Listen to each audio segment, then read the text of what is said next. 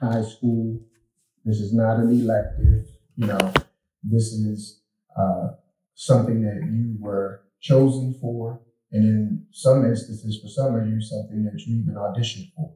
So, to that avail, you have a spiritual responsibility that I don't want to get lost in your natural duties.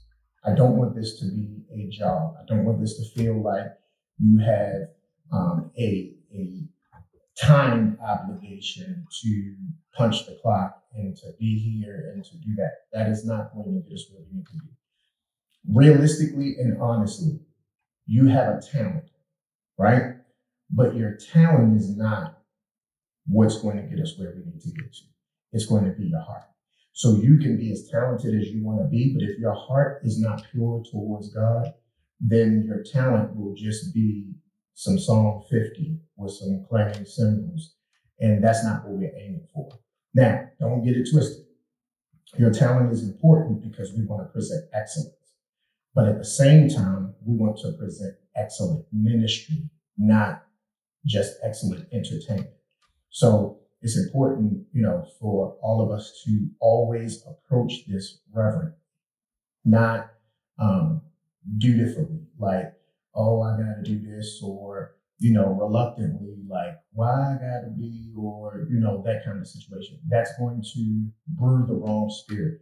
And for us to reach where we need to reach, it has to be a collective act. It has to be something that we do in unity. So there's an art to worship, but more importantly, there's a heart to worship. And if you master the art without mastering the heart, then you'll just sound good, but be ineffective.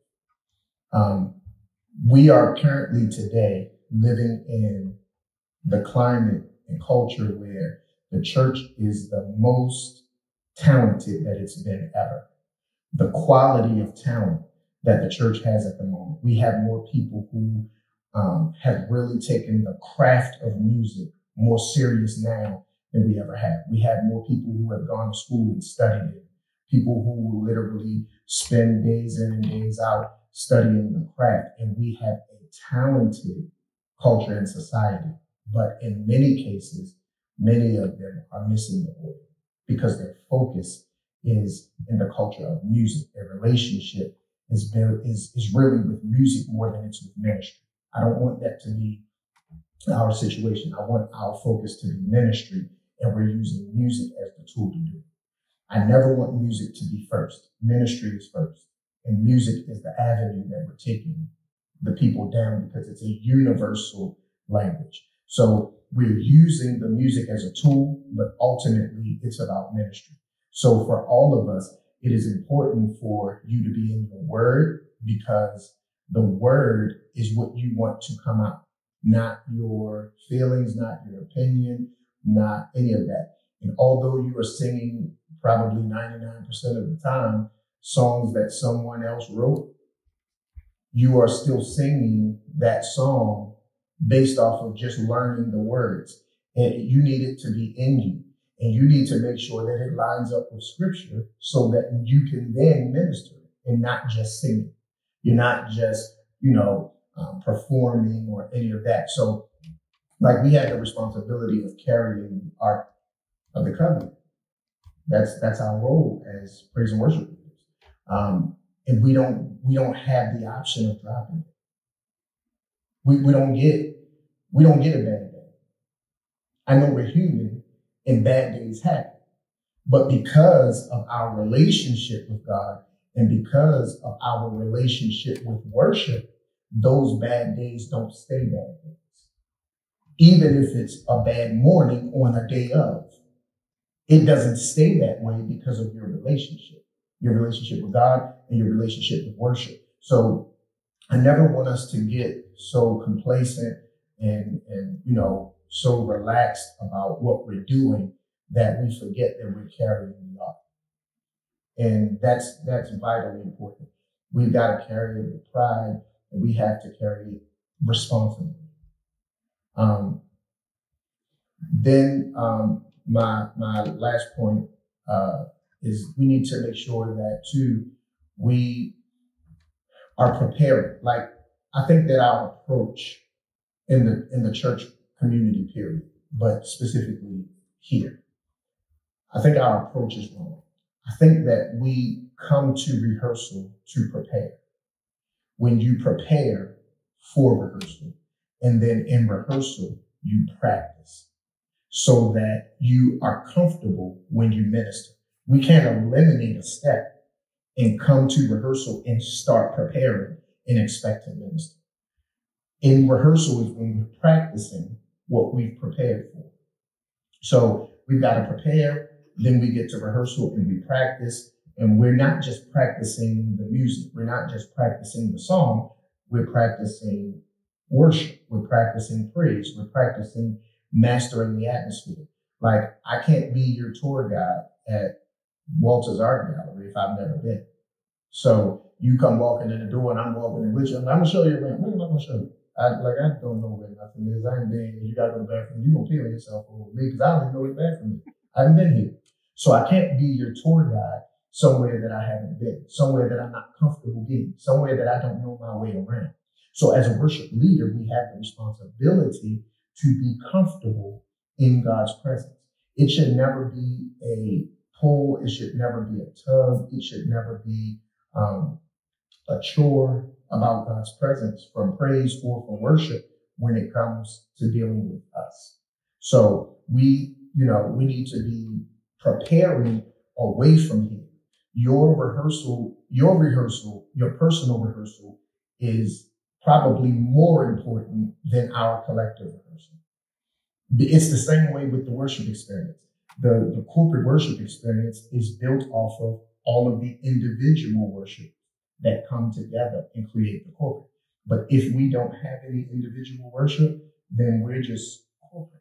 We're not corporate worship because we're lacking the worship because nobody is doing it individually away from the sanctuary. That is something that we can't control. But we need to understand the battle that we're up against because they aren't thinking about that. They're thinking we're going to carry their weight. It's one thing to walk a mile, just you. It's another thing to walk a mile with 35, 45, 75, 150 people on your back. It takes a lot more to accomplish that. And so that's what we are up against. And that's why I don't want our mindset to be twisted and we don't understand fully what we are actually preparing for, what we are facing, because majority of the people that walk through the door do not walk through the door with thanksgiving in their heart and with praise on their lips. They walk in the door with their burdens, with their struggles, and they take them to their seat and they say, get them off of me. And that's what they are expecting us to do, literally. And then we have a responsibility to just usher in the presence of the Lord. God does all of that. But we have that responsibility of ushering in the presence of the Lord to get him here. And so in doing that, we make the man of God's job easier because he doesn't have to come through and then cut through everything that's still here. Now, some things we can't, fix because you ain't come to church on time, so you missed the opportunity to be a part of the worship experience. But we have to make sure that we're on point in doing what it is that we're supposed to do. We're not going to be able to do it with just our natural mindset. We're going to have to do it with the Spirit of God. We're going to have to do it through the Word of God. We're going to have to do it with our relationship. And so I was telling Cameron, it can be offensive to some when pastors say, we need people that got the Holy Ghost. Because you can say, oh, I got the Holy Ghost. But if you're not operating in the Holy Ghost, then having it doesn't mean anything. You can have a bunch of money in your bank account, but if you ain't got your bank card and you stand in line, you ain't getting it. So it's not about the fact that you don't have it, but standing in front of me as a cashier, I don't know what you got in your bank account. All I know is you should be swiping. At this point, you got all this stuff you want to do. You got all this stuff you want God to do. You need to swipe it. They need to go through. And that's what's happening. People are expecting us to swipe and bring the presence of God in for him to do all of these other things. But our account has to have something. And so we can't be, getting up here looking foolish, getting declined because we ain't got nothing. So that's why your preparation is important, because you then store up what's necessary for you to produce. So you should be preparing, practicing, and then producing. And that producing can get mixed up with performance. And that's what I don't want. I don't want us to get producing mixed up with performance. So we need to produce. There's an atmosphere that we are after, and that's the presence of God.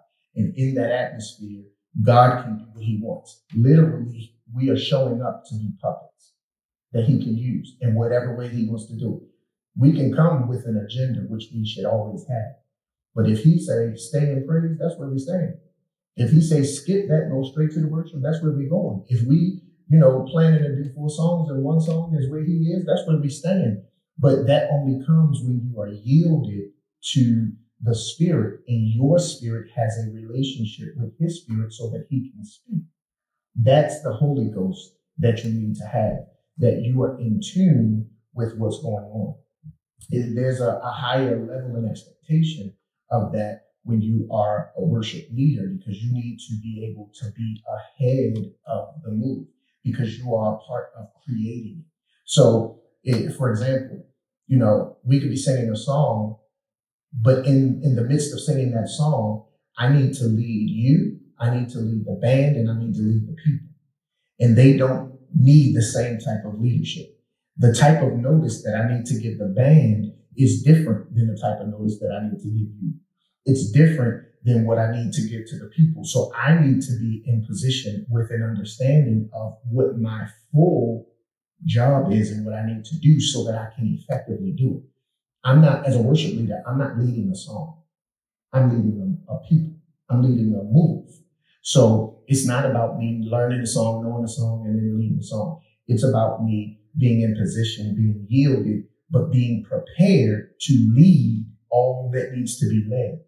And depending on what I'm working with at that time, a worship leader, depending on what you're working with at that time, will determine how much more ahead you have to be able to do it. So you have to be in the moment, but be ahead of the moment, because you have to prepare the people that are in the moment with you for what's going to happen.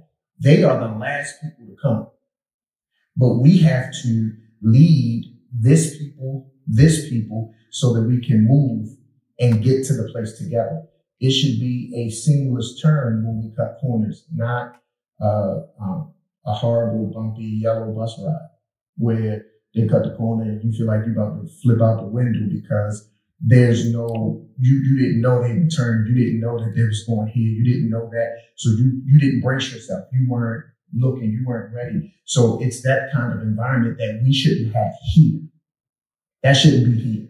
It might be there because they weren't prepared. They didn't do the necessary tools. But up here, we know we making this turn. We know, like, there's a sound that you need to hear. You know what I'm saying?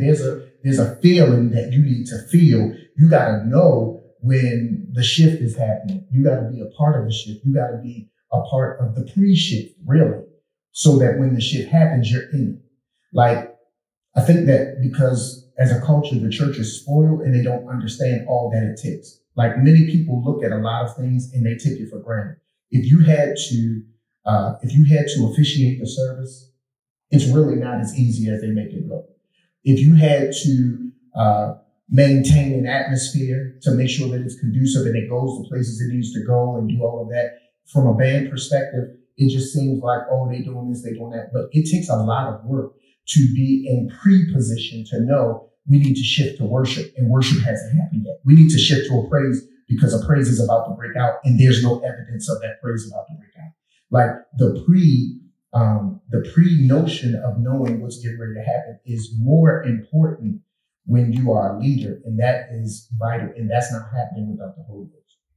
So that's what the man of God was talking about when he was saying we need people with the Holy Ghost, because where we're trying to get to, we're not going to get to without it, because we can't just do this on our own and think we're going to achieve it. The only thing that you're going to do like that is perform, and that's not what our end goal is. You understand what I'm saying? Anybody got any questions or concerns? Anything you don't understand, need clarity on? Any of that? No? Beautiful. I always think that no questions means that I did a great job. Because you understand.